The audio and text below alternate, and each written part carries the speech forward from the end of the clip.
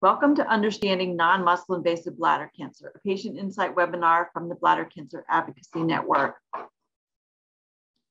BCAN is grateful for the support of the Patient Insight webinar series from our sponsors, Genentech, EMD Serono Pfizer Partnership, Merck, the Estella Seattle Genetics Partnership, PhotoCure, and Bristol Myers Squibb for making this program possible. A bladder cancer diagnosis can be terrifying to a patient and their family. What do you need to know about non-muscle invasive disease in terms of understanding your diagnosis and your treatment options? Tonight, we're really delighted to have urologist Dr. Amy Luckenbaugh, assistant professor at Vanderbilt University Medical Center. Dr. Luckenbaugh is a surgeon whose clinical focus centers around the comprehensive care of patients with urologic malignancies like bladder cancer. She currently serves as a member of the Society of Women in Urology Board, and through her research, she really aims to better understand new options for treating bladder cancer patients. I'm really delighted that Dr. Luckenbaugh is here with us. She was one of our 2019 John Qualley Travel Fellows and was able to attend our 2019 Bladder Cancer Think Tank and be introduced to the community. So it's lovely to have you here, Dr. Luckenbaugh. If you would like to share your slides, you can take it away right now. I'll stop my share. Great, thank you so much. And thank you so much for having me. All right, let me get my slides up here. So I have no disclosures that are relevant to this talk. I'm gonna try to cover a lot of information and leave about 15-20 minutes for questions at the end. And this is kind of the outline of where we'll be going about the background, diagnosis and evaluation of non-muscle invasive bladder cancer, staging, what it means, the different risk groups and why they're important, and various treatments as well as emerging therapies. So bladder cancer in the United States, there's about 80,000 new cases per year. It's the fourth most common malignancy in the United States among men, and it is not in the top 10 for cancers among women. Risk factors, as we know, are smoking is the #1 risk factor and #1 modifiable risk factor for patients to know. Bladder cancer is the 8th most common cause of death in men, but I think it's important and encouraging to know that most of the cases we find are non-muscle invasive at diagnosis. So most 70% of them are not invasive, and that's very important and kind of allows us an area to treat and hopefully prevent them from becoming muscle invasive. 20% are muscle invasive at diagnosis, and 10% present with disease outside the bladder. So that is just the brief background. And how about diagnosis and evaluation? So the way this is often diagnosed is people can present with blood in their urine. And anytime we see blood in the urine, we should be looking inside the bladder with a camera that we put in through the tube that you pee out of. And then if there is a tumor, it is our job to resect the entire tumor and perform upper tract imaging. And what upper tract imaging means is a CT scan to look at the kidneys, the ureter tubes as well, because those tubes are lined with the same type of cells that the bladder is lined with. And so it's important to make sure that there's no cancer in that entire tract. And then there are some rare cases where we do these cystoscopies and everything looks normal, but we send cells off from the urine and it can show up as having cancer cells in the urine and we could not have seen something. When we see that, there's some other places we have to try to look. In a man, that's in the urethra tube that you pee out of that's in the prostate, as well as up in the kidney and ureter tubes. And when we have those instances where we might have abnormal cells that we see in the urine, but a normal bladder, we sometimes do something called a blue light or enhanced cystoscopy. And what that does is we place a catheter and we put a small amount of medicine in your bladder. We ask that you hold it for 30 minutes, and then we take you to the operating room and look under a special light. And you can see here in the photos of what a tumor under normal light might look like right here. And then under that special light, what it might look like. And so it can be challenging to see some of these, and this can add to some utility and help diagnose things. There was some early thought that this might reduce recurrences about 1 year afterwards because you can make sure to see things you may not have seen with the normal light. I currently tend to do this in people who have those cancer cells in the urine that we can't find a reason for. And I also do it in people who I'm looking back in after they've already had a bladder tumor removed, either by an outside urologist or myself, and we're making sure that there is nothing else there. This is less common now, but some people still do it. It's called narrowband imaging. And this basically helps see a bladder tumor based on its vascularity, meaning how many blood vessels there are. This is not quite as useful, in my opinion, as the blue light cystoscopy, but it can certainly help. And you can see again under the normal camera and then under the special camera, it can help see things that we might miss with our naked eye. So those are the diagnosis and evaluation. And now I think the part that is most important and that I'll spend the most time on is the staging and the risk groups. So these are the types of bladder cancer, as you may already know. And what you can see here is there is something called carcinoma in situ, which is a high-grade type of cancer that is growing only on the lining. And this is the lining of the bladder right here.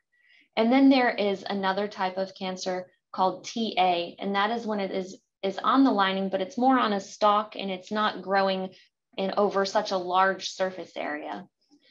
And then there is something called T1, and that is something where you may have roots growing into the layer of the bladder, but not yet into the muscle. And this is the stuff when you start to see things into the muscle. I won't talk about those T2 and T3 today. I'll just be talking about carcinoma in situ, TA, and T1. Of people who are diagnosed with non-muscle invasive disease, about 70% will have the TA type of cancer, and 20% will have T1, and 10% will have carcinoma in situ. Again, the important thing I think to know is that T1 has those roots that are starting to grow towards the muscle, and so there is a bit of a higher risk of that becoming muscle invasive. And when it invades the muscle, there's a higher risk of it spreading outside the bladder. And so that's why we always try to stage these very carefully. What is the difference between stage and grade? When you see your pathology reports online and things like that, what you'll see is a stage and it'll be listed. And then you'll also see a grade, and it will either say low grade or high grade. Grade is what the pathologist sees when they look under the microscope, and it's basically how abnormal the cells are. Low grade cells tend to be closer to normal. They are more likely to come back, but they are not very likely to progress or grow deep into the bladder wall.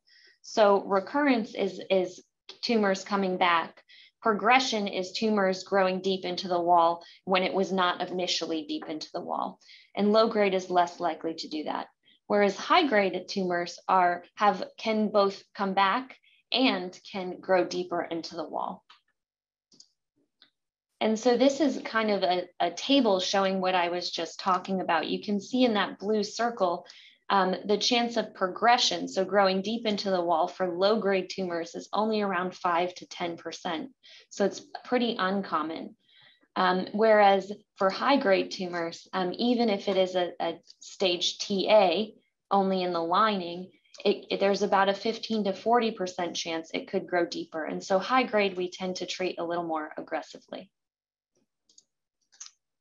This is something that I think is really important, and it's a lot of information, but it plays a role in how you personally end up being treated.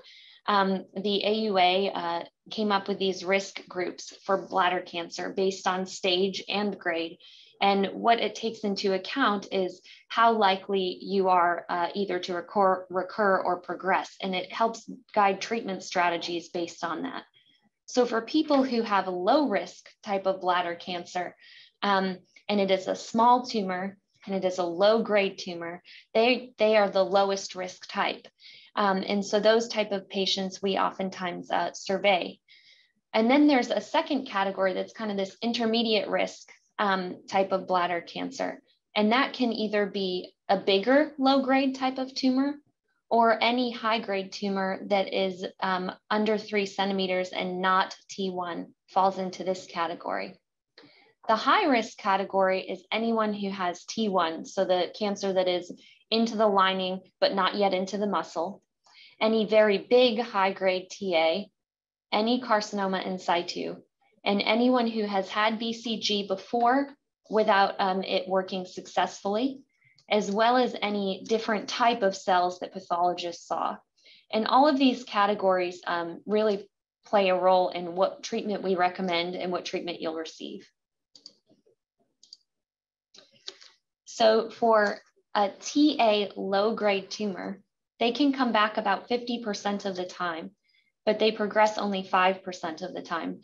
So I tell people, you know, you're kind of stuck with a urologist for the majority of your life with this, just to keep a close eye on things.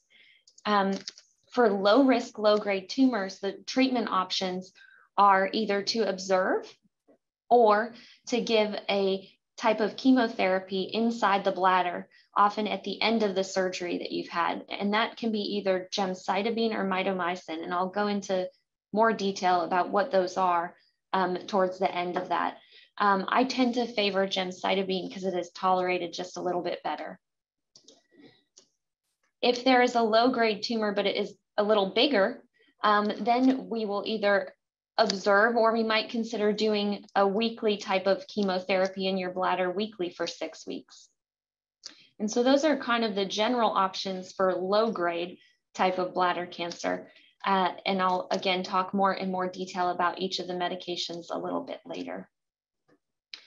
For high-grade bladder cancer that is still just on that lining, we, in some cases, if it is a large tumor, would consider repeating the TURBT, looking again to make sure that everything is out, to make sure it's not going deeper and that we got it all.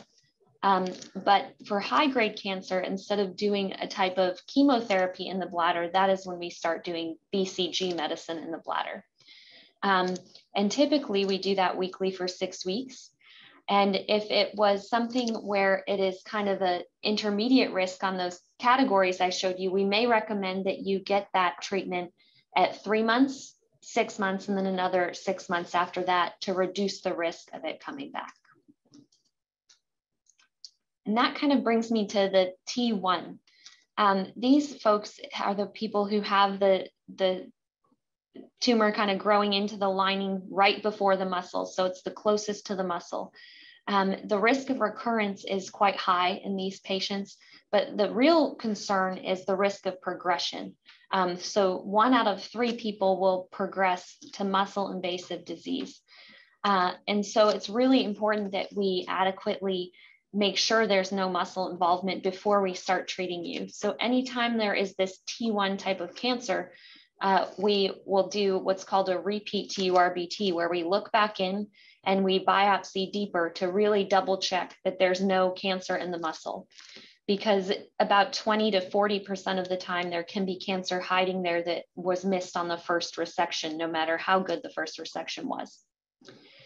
For these people, because of the risk of progression, not only do we give the 6 weeks of BCG, but we recommend up to 3 years total. And that's obviously been changed a little bit because of BCG shortages, but this is in the ideal world.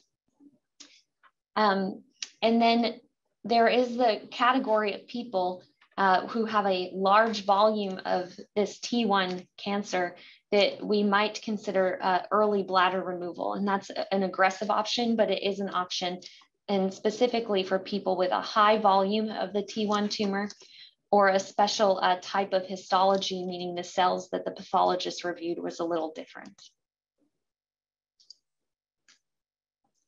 Carcinoma in situ, that is the high grade stuff that kind of grows on the lining in a bigger sheet. This is usually shows up, and it is seen in the cytology, which are those cells we send from the urine sample without having to biopsy anything.